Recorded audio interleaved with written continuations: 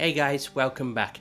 This is my third video in a 10-part series on how to show people with anxiety and depression and other such mental health conditions get to sleep fast.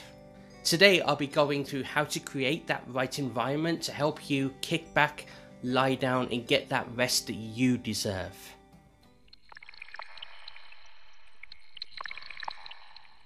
Greetings, my name is Nigel Mayo and welcome to my channel Salad Cream Boy. Not as seedy as it sounds. If you're finding me for the first time, this channel is devoted to one thing only, helping those with mental conditions such as anxiety, depression and anything else like that, help them improve their mental state. So last week I shown you how aromatherapy might be helpful in helping you get to sleep fast. Today I'll be going a step further than that though. Today I'm going to be going through what changes you can make to your environment that might be essential to you getting a good night's sleep. So I'd just like to ask that if you're getting any value from this content, that I'd like you to consider liking it, subscribing for any further content that might help you improve your mental state. Also, I'd just like you to leave a comment below to tell me how long did it take you to get to sleep last night. And also, as always, leave the hashtag mental health matters. Okay, so no matter what kind of situation you're in, whether you're in a tiny bedsit, whether you're in a big mansion or any kind of house that you're in right now, I can give you a few tips on how to make a few nice little tweaks to help you make that environment a bit more relaxing for you.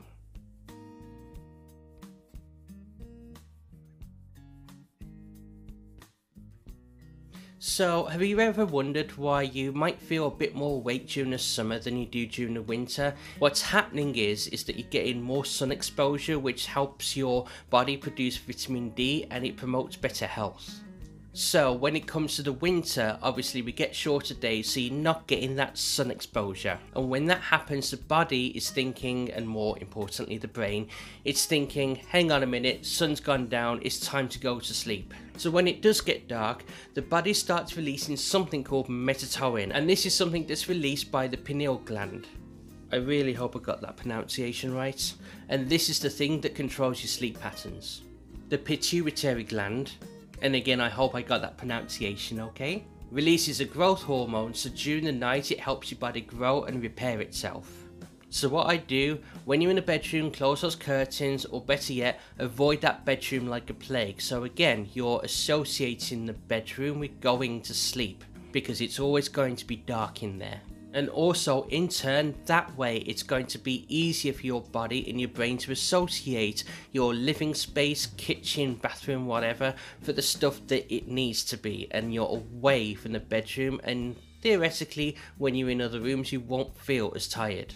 Because your brain is being trained to think, okay, I'm in these rooms now, it's nice and bright, I can get on with stuff. One thing I would like to suggest is purchasing some blackout curtains. Now, they're reasonably inexpensive and you can get them from pretty much anywhere these days. I actually got mine from Amazon, and what I'll do, I'll leave a link in the description below so you can take a look for yourself.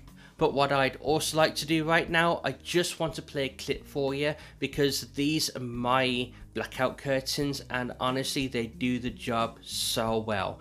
I actually haven't blocked out at the very top of the curtains, so it's kind of negated, but once you're actually able to secure those curtains, my god, does it make a difference. So here we go.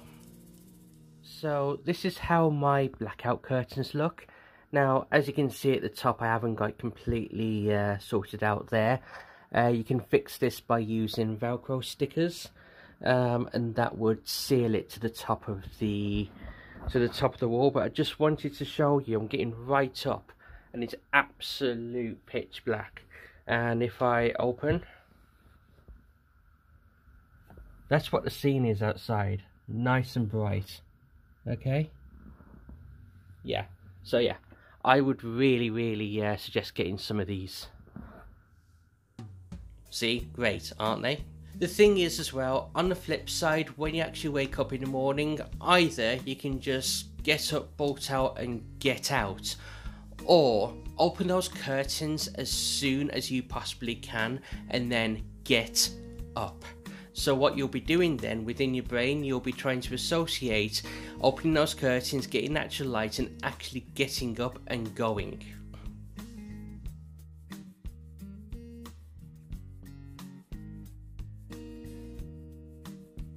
Okay, so now that you're only using your bedroom for sleep and you're cutting out all that excess light from outside, it's time to make sure that there's no distractions within the room itself or when you want to climb into bed.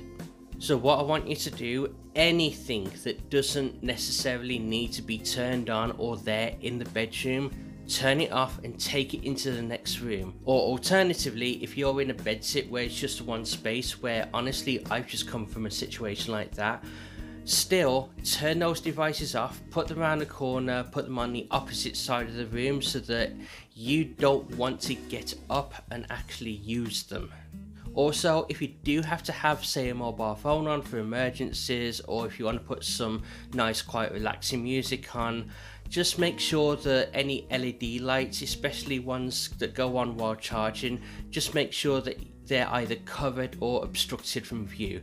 That way you don't have anything physically attacking your eyes to help you get to sleep better.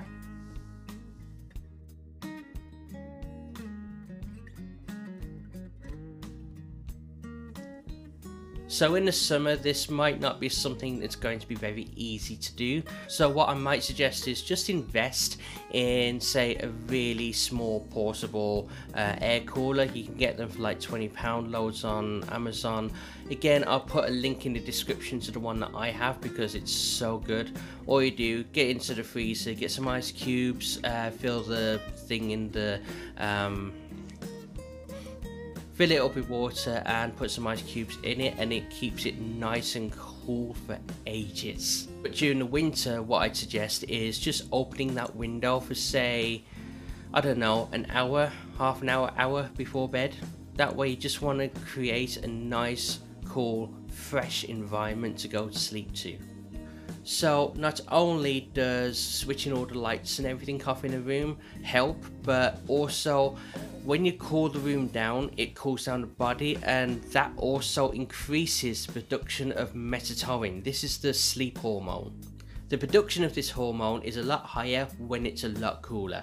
And not only does this help get you to sleep, it helps keep you asleep. And it promotes all those good things like REM, rapid eye movements, and it just helps keep you in a better position of deep sleep. The other thing that you can do to help with this is take a nice hot steaming shower or bath, say about an hour or two before bed. You don't want to do it too closely because, you don't want to be dealing with hypothermia before you actually go to bed.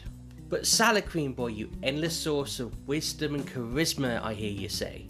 I thought we were trying to keep cool, not hot. Why yes, imaginary person that I'm using as a prop to prove my point. You'd be correct. You see, it's not the act of the bath or the shower itself, it's not the fact that you're raising your temperature, it's the fact that once you exit the bath or come out the shower, your body temperature plummets. And that's what we want to get those conditions before you get to bed so that you're able to get to sleep faster. Again, just be careful with this. You don't necessarily want to take a bath, take all your towels, clothes or whatever off and just lie there, and then you just wake up with a nasty chest infection, cold or whatever else. And if you're really unsure about that, just consult your local pharmacy. They'd be more than happy to help. Oh, and I just thought I'd make one little honourable mention here. Alcohol.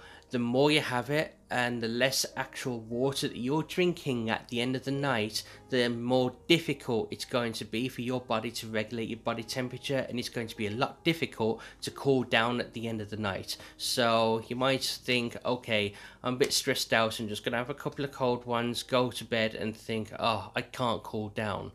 You just have some nice clear water and drink lots of it during the day, all that good stuff, then it'll be a lot easier for your body to cool down at night because your body is filled up more with water than anything else.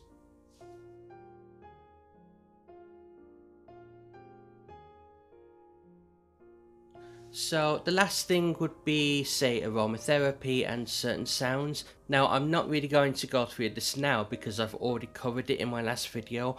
Again, I'll put a link in the description below, but I just wanted to make it an honourable mention again. Now, the thing that you'll be doing by using aromatherapy and the techniques that I explained in the last video is that if you use this in conjunction with everything that I've mentioned here, you'll be creating a powerhouse of relaxation. And yeah, that's an oxymoron, I think. But yeah, my point being is that you're going to have loads and loads of different methods, and you're going to kick butt in going to sleep now. In fact, when you wake up, you should be as tranquil as Mr. Miyagi from the Karate Kid movies.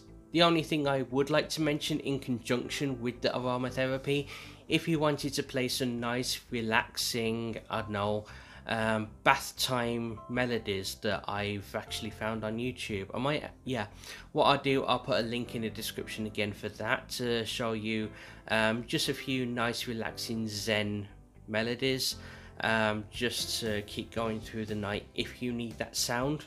But again, as earlier, if you are going to be doing that, I would suggest that making sure that while the music's on, all the lights and everything are covered. So there we have it, that's my part 3 video done. So again, if you've got any value from this content, I'd like you to like the video, subscribe for any future content. Honestly, I'm not even kidding, it really does help all of your favourite content creators on YouTube grow their channels. It really does mean the world to all of us. Because, well, as I always like to say, at the end of the day, it gets dark.